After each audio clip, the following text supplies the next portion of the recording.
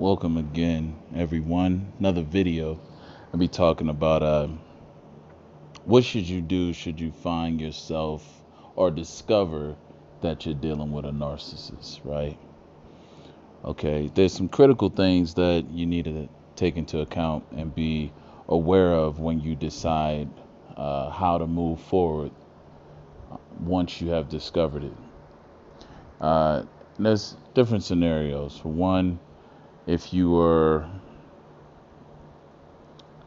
if you are a family member of a narcissist and they're in the family and you discover that you're dealing with one, and this can be universal across the board, whether it's relationship, family, or at work. Number one, do not, and I repeat, do not go and out of anger or out of a sense of relief, go and express or seek to expose them by letting them know that you're on to them and, hey, you're a narcissist, I know you're a narcissist, blah blah blah, ABC, whatever.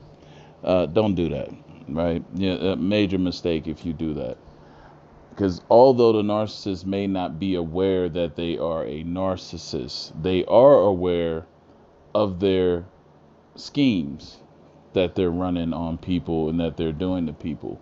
And when you start to naming and displaying the things that you've seen them doing, you are letting them know offhand that you do see the schemes of what they're doing, and you have found out, what their true agenda and motives are from that point. In that case, you really set yourself up for the narcissist to go and fall back on their plan B tactic, which is they'll back off. They'll typically either go into a rage initially. They'll project back onto you, usually tell you that you're a narcissist, and it gets you nowhere. Honestly, it puts you in a disadvantage, because as long as they are left to perceive that you are in the dark and you are completely unaware of them and what they're doing, it gives you the advantage of how to outmaneuver them. And this works best if you're dealing in a work type environment or situation, in that type of situation, or if you're stuck with a narcissist and can't necessarily immediately get away. The worst thing you can do, again, is to basically let them know that you're on to them, right? So you want to kind of have some concealment yourself by not giving them a heads up on how to either immediately destroy you or slowly destroy you. And when I say immediately, they can act and lash out very irrationally, and put you in a dangerous situation or cause some type of trouble or whatnot. So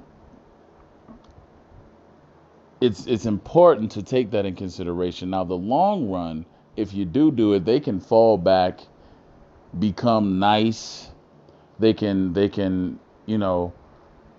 readjust their behavior momentarily with, I call it a fake epiphany, and come back expressing all the things that they've done wrong and that they're going to change and all this. And because you're at a disadvantage, a state of being at a disadvantage, you're more likely to believe them, because either you have to deal with them at work and you just want to make peace and not have all this, this turmoil and hostility going on, or you're in a relationship, and because you want to be with that person, or you think you love that person, you're gonna be more willing and apt to accepting the false or the fake epiphany, which is only a decoy to hold you off, to suppress your perception and alter your perception, which is perception management of what you thought or what you think you know about them. So this is kind of like another tactic of gaslighting, where the narcissist will act in a way to get you to kind of back off, kind of to make you second guess yourself, to be like, okay, well, maybe I had them wrong. Maybe I jumped the gun. Maybe it was just a misunderstanding. Maybe they're not a narcissist, right? And this will immediately, you know, assist the narcissist in that aspect, to buy them time. But they're buying time to plot and scheme on you, because now it's about destroying you. Because again, they may not specifically know that they're a they themselves are narcissists, at least, but they do know, again, the schemes, the tactics, and the manipulations that they are operating and using on you. They are very aware of that. Okay, make no mistake about it. They know what they're doing to you. All right, so they're always using some type of scheme, tactic, or something of that nature to undermine you. So again, number one, never let them know that you're on to them. Two, once you do find out, I mean, you have to really go into stealth mode.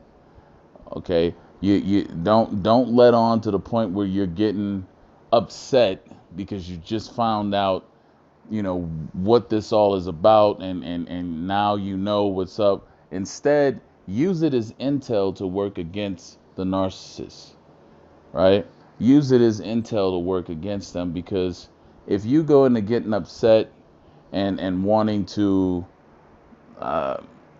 start acting differently, even though you may not say nothing to them, they're going to pick up on your nonverbal cues. They're going to pick up on your body language, how you're acting.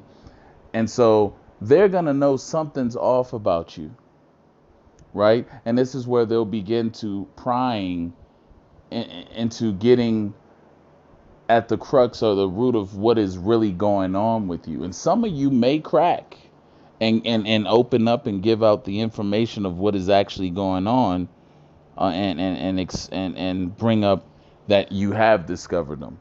So the second thing, be mindful of your behavior when you do find out. You do not change your behavior up abruptly. Continue to be the same person and act the same way, but now you have the right intel to restrict.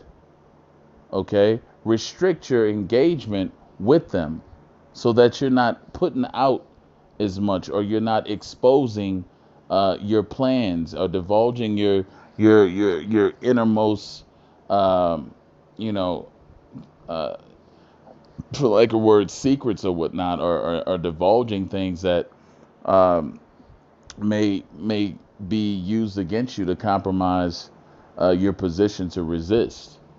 Okay, so you have to be aware that your change in behavior is going to also set them off.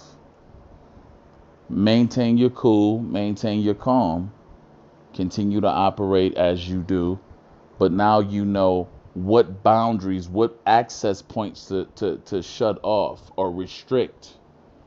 Okay, you know now how to selectively um, agree, listen, cooperate, etc. with the individual that may be a narcissist. Because now that you know that you can't fully engage and take everything into account seriously on that level, to where you're opening up and putting yourself at a disadvantage. Um, Also, for the third and most important thing is, if you can, if the situation permits, start working on an exit plan immediately. Start slowly disengaging, becoming disinterested.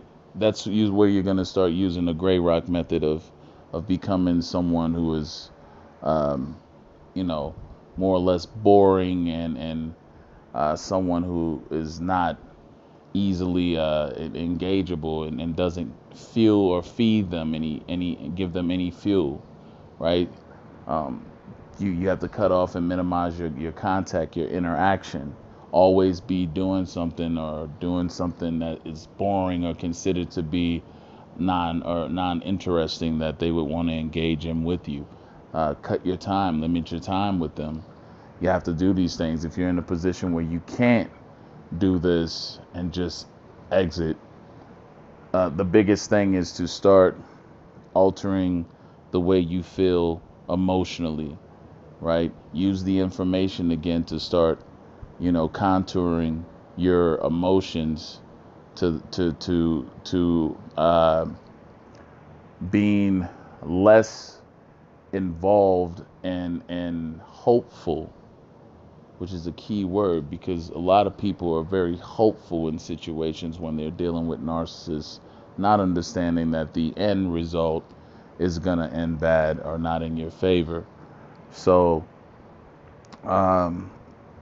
just some things to consider, important, that I think, especially for the holidays. Anyway, guys, I'll see you guys next year. I'll take a little break for a while, but I will be back with more videos sometime next year, and look forward to continue to give knowledge and understanding to the many that need it. Happy holidays to everyone. Be safe out there. Enjoy yourselves. And I thank and I appreciate you all for the support. Thank you for helping the channel grow. Please subscribe, like the video as well, and share them. Some people need this for better understanding. Anyway, till next time, guys. Happy holidays. Have a wonderful New Year as well. I'll talk to you guys soon.